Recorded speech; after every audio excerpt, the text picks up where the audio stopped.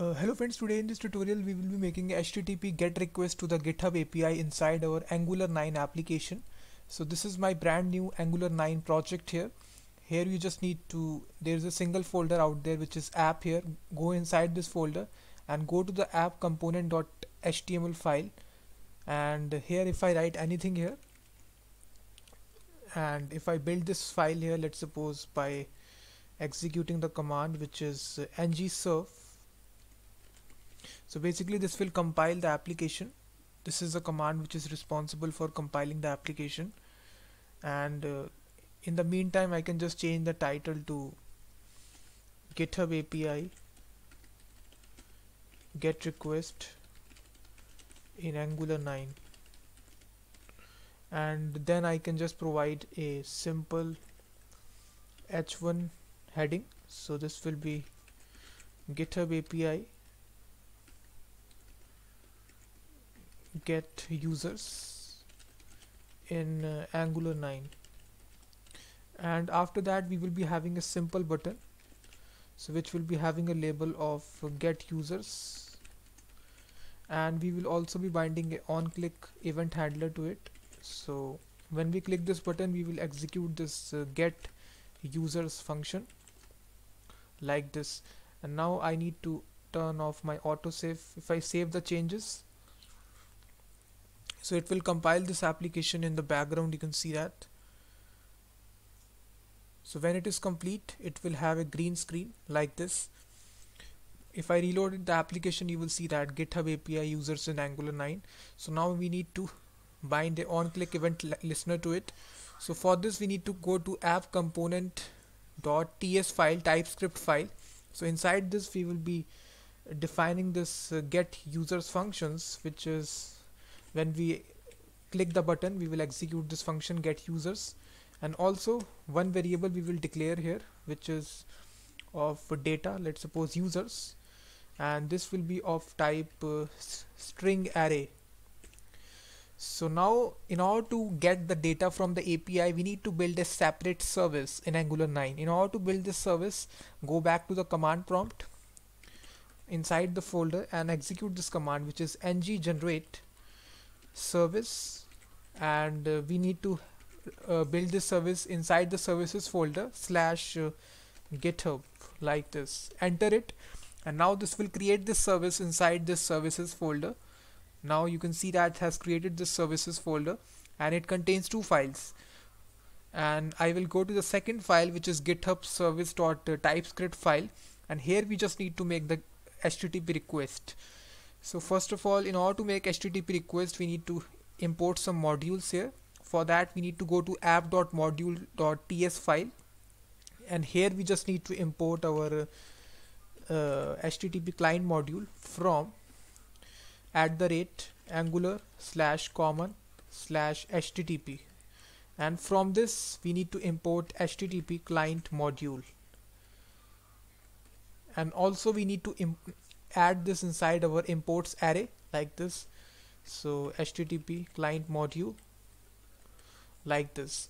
So after adding this inside our app.module.ts file, go back to github service.ts, and once again we need to import this module inside this, which is import from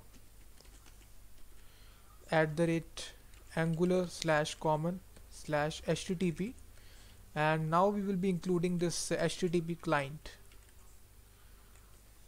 And one other module that we need to import is the Observable Module from RxX. So basically this is RxJS reactive extension, and inside this we need to import Observable.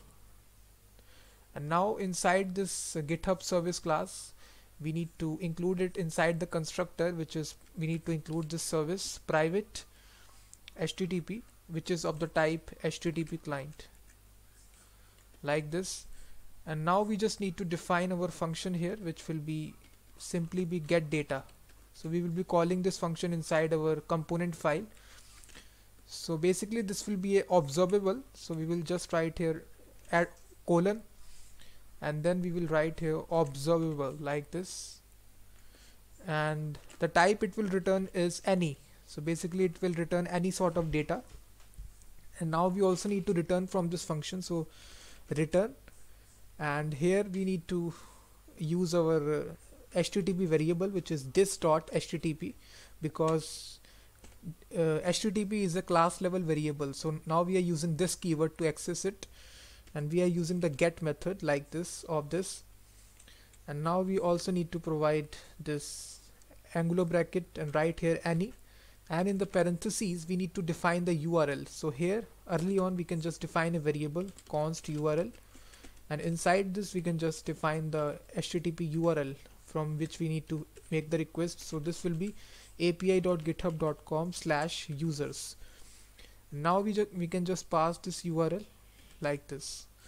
So this completes the service. So just 3 lines of code. First of all, we are defining the service, and then we are using the get method of the HTTP client and passing this URL. And now basically this will return an observable.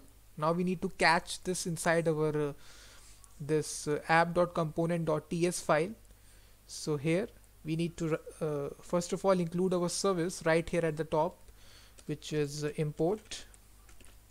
So this is located inside our services folder, and this is GitHub service like this. We need to import this GitHub service like this, and we need to have our constructor for our app level component. Inside this we will define a service which is GitHub service,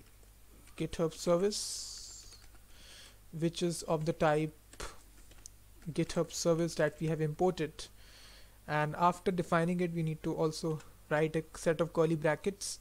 After the constructor, we can use this service by having the this keyword, this.github service dot. It contains a method. You can see that get data, because we have defined this method inside the service get data. So it is showing it inside suggestion. And basically this data returns a observable. We need to subscribe to it. So it contains a subscribe method. So whenever the data comes in, we will be catching this data inside this callback function subscribe.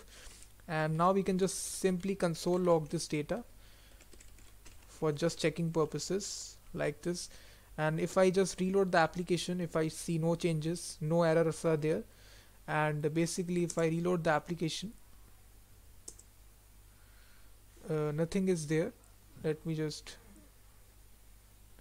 see if I save the changes or not.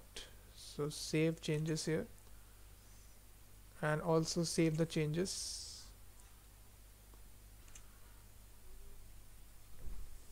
I need to build it once again like this. So just execute this command once again, ngserve. So basically it will compile the application for us. So just wait, it will take some time. So you can see that 0% compiling. So first of all it takes some time, and after that it will auto reload once we make any kind of change. So now you can see that it has compiled successfully. And now basically if I hit this get users button in the console, I will see a response. If I hit this, you will see that 30 users are returned to me from the API, and each user has its own property. We will be displaying this avatar URL. So for that we will be making a separate component which will be receiving this. So just go to command prompt. In order to make a component in Angular 9, just execute this command ng generate component, and we need to have a components folder, and inside this we will define the users component like this, capital U. Enter it. So now basically it will contain a components folder inside our app directory. You can see that it has created it, and now inside this components folder there is a users component. And now inside our app.component.html we need to make our app.users. So basically this is a selector we are using here. So if you go to your this users.component.ts file, this is a selector for this component app.users. So now we are using this selector inside our app.component. Now we need to pass some data to it.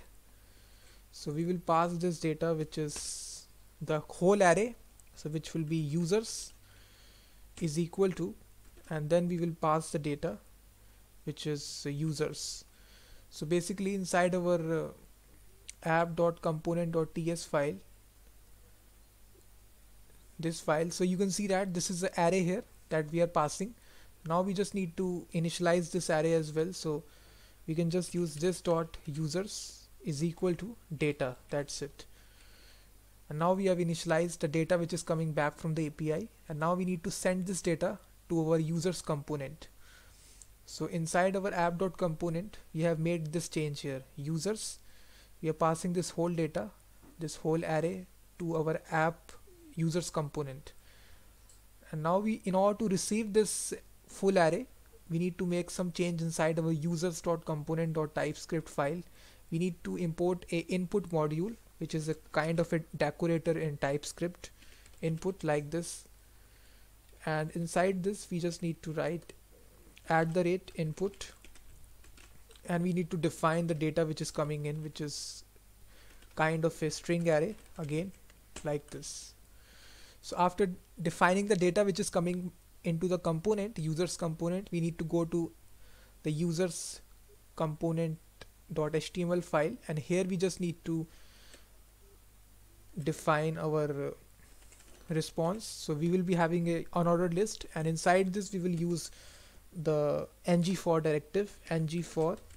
So this will be equal to let user of users is our array, and now inside this we li tag, we can use the image tag to display the images. Source will be equal to user.avatar URL like this. Close this, and now basically if I refresh the application, if I hit this get users, so you will see that, let me just see here, it should come here. Why it is not coming? Let me just see here. I have made a mistake, or this is user of users. So this is an array here. Let me just print out the whole users array, if it is printing or not.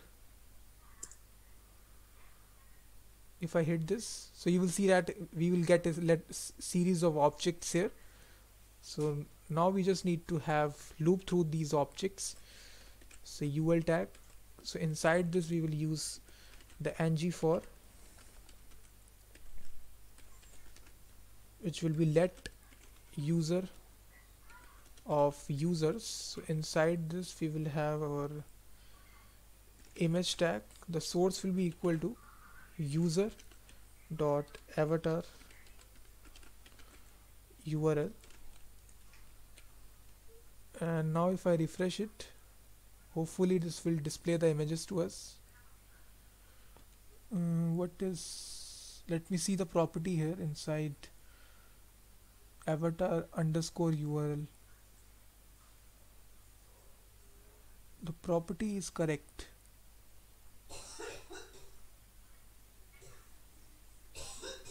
Let me just print out a ID, user.id inside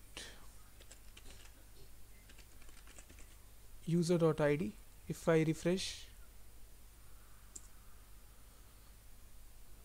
so you will see that it will be displaying these IDs to us, but why it is not displaying the images? Let me just check here.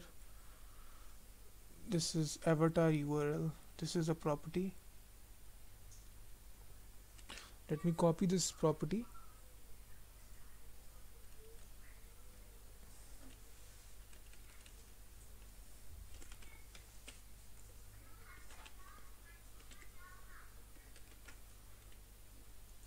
So this will be user dot